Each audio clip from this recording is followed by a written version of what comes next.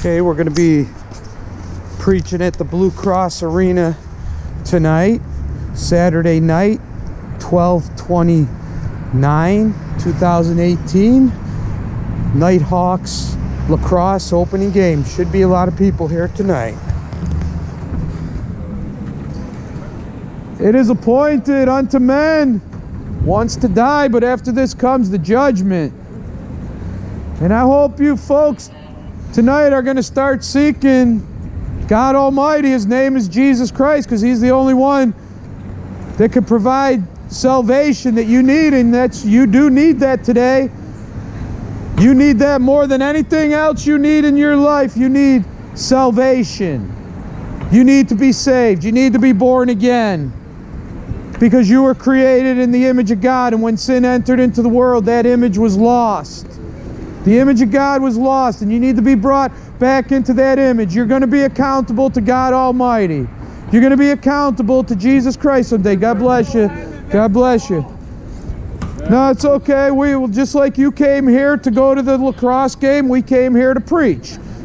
Okay? We don't have to go home. In fact, if we have to go home, you go home. Okay? What's the point of that? You see what I'm saying, folks?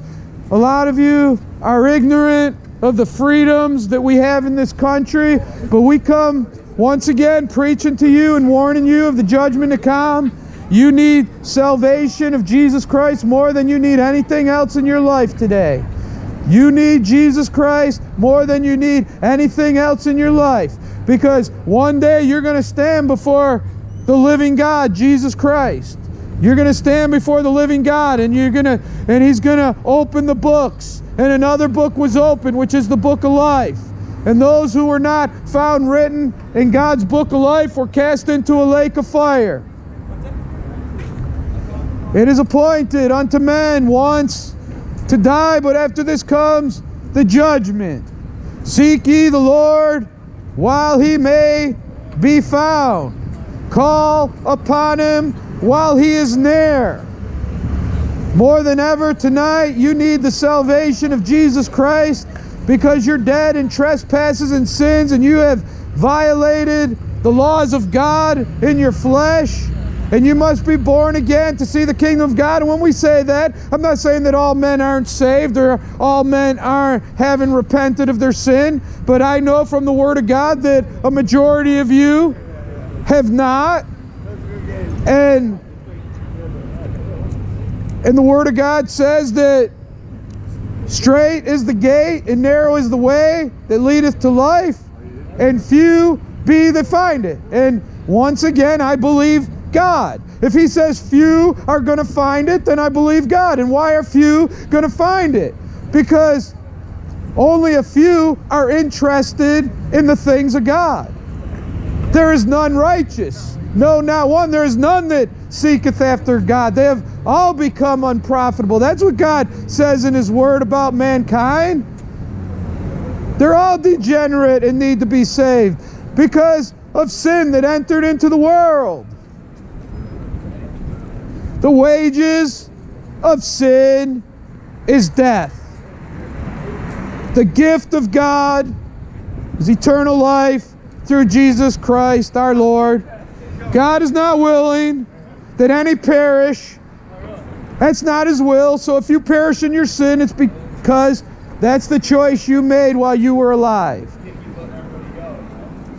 All men that go to hell, all the human race that go to hell, is going to be their choice, because God has given and put out His gospel, the death, burial, and resurrection, through preachers, through the revelation of God, through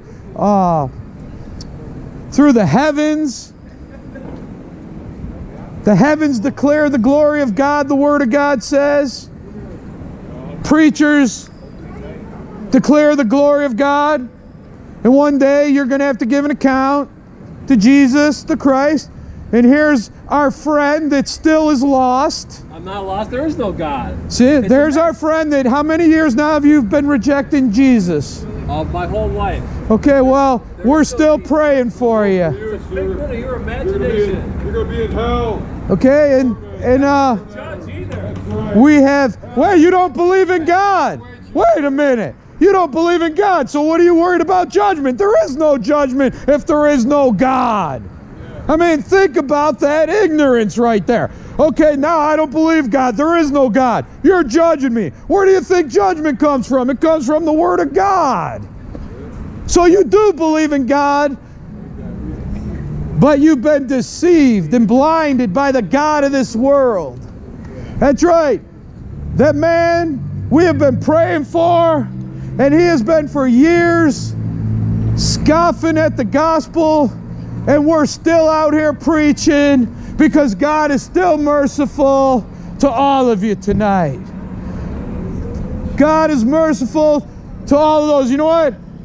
I hope someday we might have a testimony from that man that he seen that there is a God. I hope that he doesn't have to go to the judgment of God before he realizes that, but God is still merciful. God is long-suffering. The end of the Lord is salvation. He's not willing that any perish. He doesn't want any of you to perish. If you perish, it'll be because you chose to perish. But God's not willing that you perish.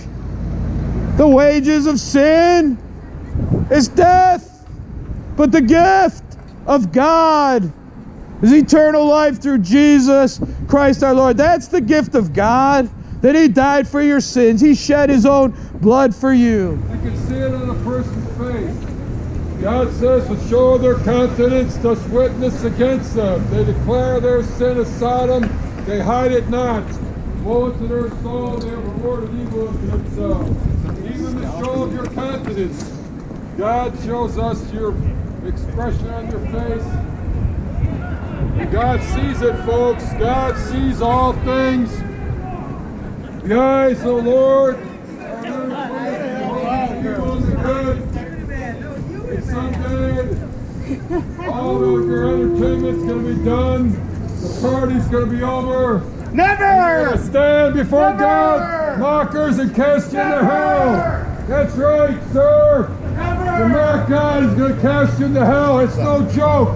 It's over up. Hell awaits for those that reject God. You think you can mock God?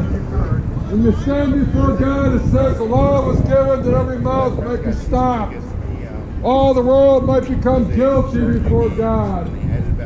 And you're all guilty, folks. You need to repent. Jesus said, unless you repent, you all will likewise perish. Not only does the expression of the countenance of your face witness against you, the words of your mouth, as Jesus said, out of the abundance of the heart, the mouth speaks. When your mouth speaks blasphemous, profane words, it's your heart is wicked, folks. God saw that the wickedness of man was great on the earth. Every imagination and the thoughts of his heart was only evil continually. God says the earth in that day was corrupt before God and filled with violence. And it's in the days of Noah, but Noah found grace in the eyes of the Lord. It says that God spared not the angels that sinned, but cast them down to hell. He committed them to chains of darkness. He spared not the old world, but He saved Noah, a preacher of righteousness. He brought a flood upon the world of the ungodly. When He turned the cities of Sodom and Gomorrah into ashes, condemning them with an overthrow, making them an example to us today, those who after should live ungodly. You know, they marched down almost every single major city in America, and it's all over the world. As Jesus said, as it was in the days of Lot, they bought, they sold, they planted, they built. So Lot went out of Sodom, it rained fire and brimstone from heaven, destroyed them all. That's what's going on today. Sodomy is like the law of the land, but God's law is they won't enter into heaven. God says He'll turn the wicked into hell and all the nations that forget God. Obviously this nation forgot God, like the man there that mocks God when he goes by. Won't even talk to us because he don't want to hear about God. You're so run to your sports and your pleasures. You don't want to hear about God, but the party's going to be over soon, folks. The party's going to be done. You'll be standing before God, and it might be this very night. Your soul may be required of you.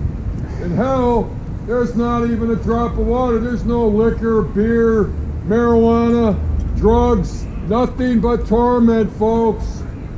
We're warning you that God sent his Son, Jesus Christ, that he might destroy the works of the devil and set you free from being bound and held captive by the devil at his will. That means if you're not born again, the devil's got you under his control. Blinded your minds. You don't even have power over your own life. He's got the power over you. But Jesus Christ can break the power of the devil, folks. If only you acknowledge your sin to God. Turn from your wicked ways and believe on the Lord. It's time to seek the Lord Jesus Christ. Seek ye the Lord while he may be found. Call upon him while he is near. And while he is near is right now. His judgment hasn't come. He seeks to save that which is lost. And today is the day of salvation. Today is the day to seek the ways of the Lord. There's another one. There's another one. Waits till he's 100 feet away to say something. The devil's a coward and his followers are cowards. But the people of God are bold as lions. Yeah, if you want to say something to me, come out and say it to me. Don't wait till you're halfway in the door, you cowards. Except a man be born again, he cannot see the kingdom of God. The wages of sin is death.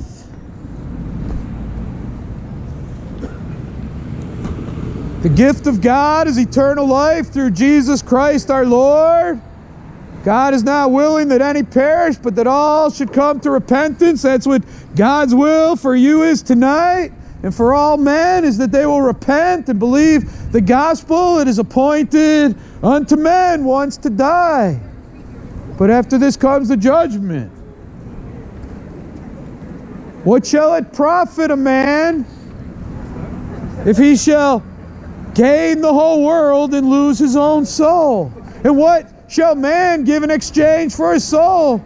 Have you thought about that tonight? A question that Jesus Christ puts forth tonight. What shall man give in exchange for his soul? There is no exchange. Jesus said, only the blood of Jesus Christ can cleanseth us from all sin. Jesus in the Word of God said that he purchased the church with his own blood. And the gates of hell will not prevail against God's church. So tonight I have confidence to preach the Word of God. Because the Lord Jesus Christ is the head of the church. Not your Roman Catholic false church. Not your Jehovah Witness false church. Not your Mormon false church. Not your Seventh-day Adventist false church. Not your Hindu, Buddhist, and Confucianism. But the church of God who shed his own blood and purchased the church with his own blood. The gates of hell, Andrew Como, will not prevail against the kingdom of God. That's right. And only those that are going to enter into the kingdom of God are those that believe the righteousness of Jesus Christ by faith in Christ Jesus and the death, burial, and resurrection of Jesus Christ and the blood that he shed. Water will not save you. You could be dunked in water. It won't save you. There's a purpose for baptism, but you'll never be saved by it. The blood of Jesus Christ and faith in Christ Jesus. Isn't it so simple that God made it? Whosoever shall call upon the name of the Lord. That means if you call upon the name of the Lord and you mean that in your heart, then God will transform you into a new creature to follow, serve, and be a servant of the Most High God. The wages of sin is death. And when you become a servant of Jesus Christ, you become a servant of righteousness. And you become a vessel of righteousness, which ministers righteousness, ministers the Word of God. The Word of God says that the blood of Jesus Christ cleanseth us from all sin. The blood of Jesus. Who was Jesus? He is the Word of God. He was God manifest in the flesh, justified in the Spirit, preached, seen of angels, preached unto the Gentiles, believed on in the world, and received up into glory. Received up into glory. That's right. That's what the Lord Jesus Christ, that's what made him the Lord of glory. Because when he went to that cross and the devil tried to have victory over Jesus, he didn't have victory over Jesus because he rose from the dead.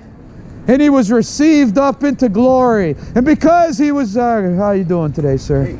And because he was received up into glory, he's able to save you tonight. If you'll call upon him, if you'll believe on him, you'll believe his word. All right, to you, I could tell she believes because I could tell by that smile she has on her face. And glory to God, I think I've seen a few people tonight. All right.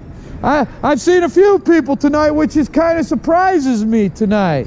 Because a lot of times we have a lot of devils around. But tonight we got a few kingdom-bound people that are willing to, glorify the Lord Jesus Christ. So repent and believe the gospel. The kingdom of God is at hand. The wages of sin is death. The gift of God is eternal life through Jesus Christ our Lord. The Lord is not willing that any should perish. He's not willing that any of you perish, but you're going to be accountable to him someday. You're going to be accountable to the Most High God someday. The wages of sin is death, but the gift of God is eternal life through Jesus Christ our Lord. Don't reject him tonight. Call. What, sir? Oh, yeah. See? Tickets on the brain. Tickets on the brain. But no Jesus. No. Yeah, but the tickets aren't going to save you. Only Jesus can save you.